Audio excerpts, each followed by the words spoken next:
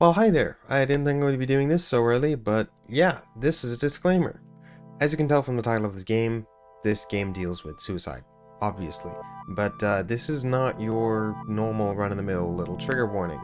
This is not the small trigger warning like Oxenfree, which was more of an epilepsy warning than anything. This is a much bigger trigger warning. This is kind of an ugly one. This game deals with suicide, and TLDR, no context, in a nutshell version, basically glorifies pedophilia. As this game went on further and further, I began to see more and more how the game was romanticizing suicide and glorifying a literal pedophile in the game. And it began to bother me more and more, and by the end I was absolutely furious. However, I don't say that to scare you all away from this game. I definitely disagreed with all of the main messages of this game, and I break them down pretty harshly at the end. I do think that it is an interesting game to watch because it's just interesting to see the points of view, and I decided that I'm gonna post it anyways because I think it is valuable to have that conflicting opinion that I put at the end online in response to this game. I don't want to say that this is a bad game because I don't like saying that games are bad. That demeans a lot of hard work that a lot of good people put in to make this game. I also don't want to say that you shouldn't watch it, because I'm not going to judge who should or should not watch anything. I just want you to know that this deals with triggering themes like pedophilia and suicide. And I say that because I want to make you aware, not because I want to scare you away. Always, the mental health of my viewers will matter to me way more than your view count will. So I want to make that very clear. As the game progresses further and further, I probably kind of just get quieter as I'm kind of processing and getting angrier at what it's saying. I decided to let it go all the way through because I don't like to judge games early. That's what I did. I decided not to judge the game until the end. And sadly, it didn't make a 180 and change my mind. I do think it is worth seeing, and I know that the first 2 hours of the game was actually really fun, and I had a blast playing it. So I really do hope you guys enjoy it. That's enough for this. See you in the video. Bye. Or hi. Hi. Hello everybody and welcome back to another video. I'm Frostclop, you can call me Frosty, Stormy, or Seth, and today we're going to be starting another short narrative experience. This one is called The Suicide of Rachel Foster. Because I don't play happy games on this channel. We only play scary games and sad games. Guys, I might have a problem. Anyways, The Suicide of Rachel Foster is a game. It's a narrative-driven experience. It's like 3 hours long. I'm guessing 3 hours because How Long to Beat says that every game that I've played has taken almost exactly 1 hour longer than it's taken me. So I'm guessing I'll do 1 hour shorter than what it says for Suicide of Rachel Foster, which is 4 hours. So for me, it'll probably be 3. Which was a completely unnecessary explanation. It'll end up being however much it ends up being. I'll try to cut them down into like 20-minute episodes because I tried doing like the half-hour episode to start Vanishing of Ethan Carter, and I just lapsed back into doing full hour-long videos. So that was dumb. I'll try to keep these down to 20 minutes. It's really not that hard. All I have to do is cut the video at 20 minutes and post it. But I keep doing it anyways. I can't help it. I'm sorry. Anyways. Let's get into the game. I can say sorry, yes. I can say sorry once I mess everything up instead of right now. Because I'm sure that's what I'm gonna do. Okay, that's a strong start. Guitar riff right off the bat. Alright, here we go then. I have absolutely no idea what I'm getting into. I did not test launch this at all. So, hopefully nothing breaks. My dear Nicole. Yes, I don't exactly need subtitles for that. The subtitles are, you know, right there. Okay. You are the daughter every... Wait. My brain. The subtitles in this don't match. You are the daughter every mother dreams of. Beautiful, smart, and fair. We've been through a lot, and I know things haven't always been easy, but remember what Dr. Franklin said after your speech at the high school graduation. And then the subtitles say something completely different. Faced with the dragon, one must brandish sword and shield. Sometimes one has to know when to kneel before the dragon. I've always thought of you as a fighter who, faced with the toughest challenges, is capable of brandishing all the weapons necessary to fight courageously and heroically. We never talked about what happened with Leonard, scratched out your father, but now I need to tell you a few things before this illness separates us. And no subtitles this time. The tone of this letter is all over the place, but okay. Whoa! What's happening? Am I controlling? Oh, I'm walking very slowly. This looks really good, but oh my god, it's dark. Can you guys even... Whoa! Okay, that was cool. I'll give them that. Yeah, I'm gonna just shove right by these guys. That's obviously a funeral. The affair your father had with that young woman 9 years ago and her ensuing suicide broke our family apart forever. I imagine exactly what was going through your head at that moment. My father no longer exists for me, I can only trust my mother. Are these my thoughts as I'm reading the letter? That your father had irreparably betrayed our trust and that she had done the right thing by throwing herself off that cliff. I was there. I've always been there. When you dislocated your shoulder at the first game, when you sobbed at night in a room you didn't recognize, and when... and subtitle says, when you kissed Duncan Forbes under the Christmas mistletoe in 1985, you marched against abortion in your first year of college. I did? I'd rather not. That seems like a very stupid thing to do, but okay. Duncan was a good kid, but even if I've never said so before, I immediately thought you wouldn't have a lot to talk about. Talking is the foundation for every relationship, true. If you didn't talk, you drift apart. There is so much to say when you don't have a lot of time to say it. First of all, I'm sorry. And the subtitle just says, first of all, I'm sorry. This is hurting my head. Can you please match up? I'm not sure what it's trying to say here. What the heck? Where did the marching against abortion thing come from? That's not something I would do. How was... The tone of this letter and the ensuing subtitles is so jarring. It doesn't make any sense to me at all. But okay. I'm trying to... This is obviously a serious beginning, and I almost want to take it seriously, but it's kind of not making sense. I never thought rage was an emotion worthy of a good Christian. Okay. But I used it. I used it to endure pain. I don't want you to live your life like I have, my love. I want you to be free from the past, once and for all. This is why I want you to do exactly as I say. Sell our hotel. You run a hotel? Okay, why sell it? The hotel is my family's and you're entitled to it. Go back there, Nicole. I've hired a lawyer in Helena, I don't know how to pronounce that. I should, but I'm dumb. Mr. Jenkins, what a lawyer name. To give you this letter once your father has passed away. I will already be gone long. Long gone? Take a quick inspection, sign the papers, and sell those walls that hold nothing but rage. Keep what you need to pay off your university loans, and give the rest to the girl's family. Let's end this story once and for all. Wait. Give the rest to... So, is Rachel Foster the young woman who our father Leonard, Nicole's father Leonard, was having an affair with, and she committed suicide when they got caught, and I'm supposed to sell all my belongings and give her the money to make up for my mom's rage at her after... Wait! Please tell me I'm wrong, because that is not the right thing to do. I'm sorry that she did that? And it's definitely not the right thing to do, and I would not celebrate it. But I also would not give away all of my worldly belongings to her family as a sorry for my mom's anger that she had an affair with her husband. I need some context. This is all over the place, and I'm just mind blown right now. We've always been there for each other. I wish I could still be there at your graduation. Your wedding, my grandchildren's birth, but that's it. We don't know how much time we have. I think those are supposed to be teardrops on the paper, but use yours to love. There's nothing else worth living for, fighting for, or dying for. Believe me, I love you above all else. Your mother, June 24th, 1991. So this is our mom's funeral. I guess.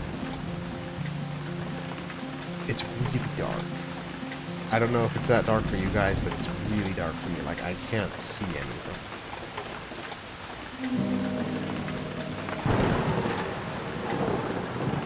Well, I can see that. I can see the casket very well. Okay. This was not the opening I was expecting. I guess it's fairly obvious that I did not know what I was getting into and did not do any sort of test run to make sure it was working. Helena National Forest, Montana, U.S. Is that 1993 it said? Montana is amassing all the characteristics of an atypical storm. The bad turn is proving worse than expected, with above-average winds and snowfall, especially forecast for Helena National Forest Natural Reserve. The National Weather Service warns residents to follow all instructions given by local authorities and to avoid all unnecessary travel. Some concerned meteorologists are comparing it to the storm that hit Billings in 1955, with 42 inches of snow falling over a single night. Are we heading into the mother of all winters in Lewis and Clark County? Most of that dialogue sounded pretty decent for, like, a weather woman. But, like, especially the Lewis and Clark County part, that sounded legit. But some concerned meteorologists did not sound good. Just make up some Dr. somebody of meteorology. Just give a name. Some concerned meteorologist sounds weird and doesn't sound real. So, I don't know why I'm trying to school the game writers. It's not like they're watching. I mean, I've written a lot. I haven't published anything yet. I ought to have years ago. I've got so much work done. I've written like 2,000 pages of unique fantasy fiction and a couple hundred pages of sci-fi fiction. Never published a damn thing. The smell. It's all I remember from the night we departed 10 years ago. But yeah, I don't know why I'm trying to school the game writers. It's not like they see this. Button.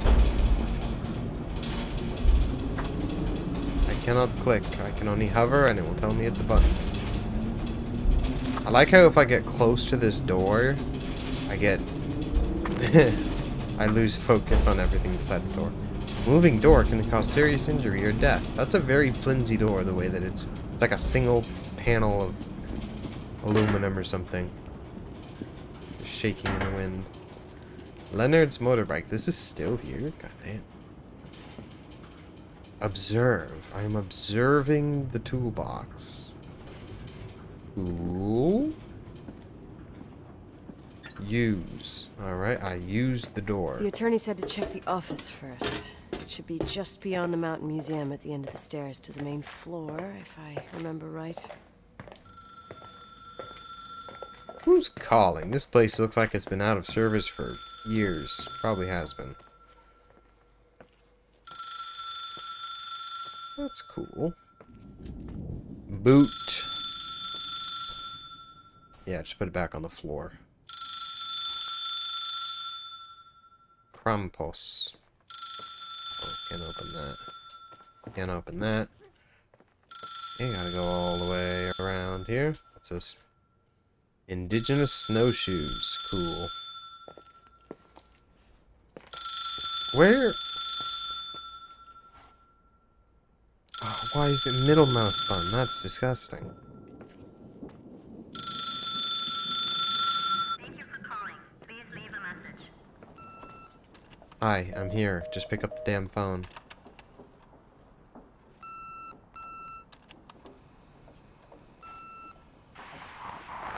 Emergency. How can I help you? What's your emergency? Hello? Can you hear me? What's your emergency?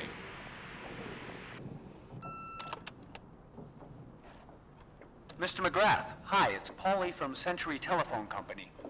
I'm sorry to bother you, but as I told you last time, the company requires cutting off the telephone service to delinquent customers. I'm really sorry, Leonard, but my hands are tied. Hey. We have to go ahead. I'm sorry. That sounds Fine. extremely illegal, but okay. Lucky Stars, Yeah, genuine Nicole, taste cigarettes. It's Jenkins, the attorney.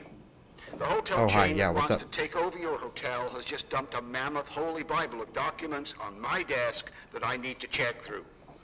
I have to personally go to the county land registry office before we meet. Listen, I know you didn't want to go to your father's funeral, but now the hotel is entirely your property. The law requires you to assess its condition before putting it on the market. It's very noble of your mother to want to repay that poor girl's family, Rachel. Not everyone would deprive themselves of such a sum. Anyway, it's up to you now. Get to it. I'll bring you a burger you Portland folks can only dream of. Oh, I left you some notes and a master key on the dining room table of your family's old apartment. Start your rounds from there. Give me a couple of hours. Don't run off, all right? I should not have critiqued the writing. This now is all I can think of. We should I'm have sorry, hired a it's decent not attorney that from bad, Portland. but... No, I'm not this potato head. Come on, let's do this. It's not that bad. I'm being picky. Because it was brought to my attention. But, like... No one says I have to personally go. They just say I have to go there. Why do I feel like I've been... See, some angles I can look at this, but some I can't. NASA. That's it. Space. A reel. Very cool. Dad's office. Genius at work.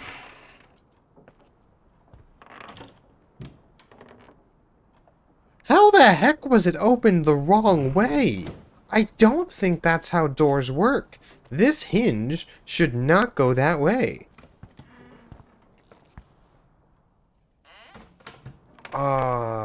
It's a game mechanic to avoid the door banging into you.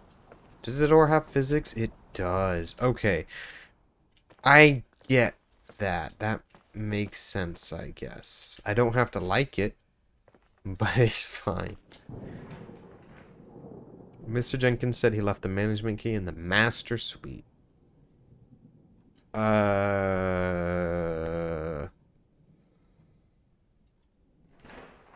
Oh boy, there is the master suite. This is bigger than I thought. Cool. Okay.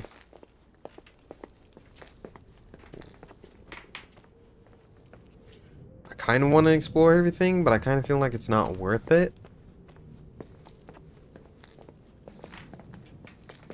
You got telephone booths right here. What do you can't exactly cut those off from quote-unquote delinquent. What would they be? What is a hotel room booker? Tenant? I don't know. Okay. Where's the master suite? It's on this floor, right?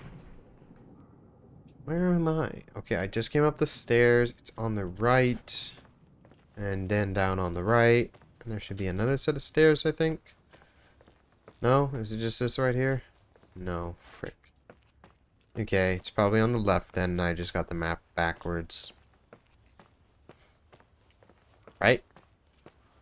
Oh, this isn't the second floor. I have to go up here. This is the second floor. Museum, room. No? No. Okay, that is the second floor. You lied to me. Liar. Okay. I can't go this way either. What? Master Suite. What? It is here. I was right. Why is this door open? Is this the Master Suite? Is this whole wing the Master Suite? Huh. Okay. A nice bathtub. What about a mean bathtub? What about a what makes it a nice bathtub? Ooh, I'm gonna comb my hair with that. What if the bathtub is a jerk? You get in, you immediately slip and fall, and it laughs at you. Oh, here's the master suite. I just randomly went into one of the rooms and was like, hey, check it out. A nice bathtub.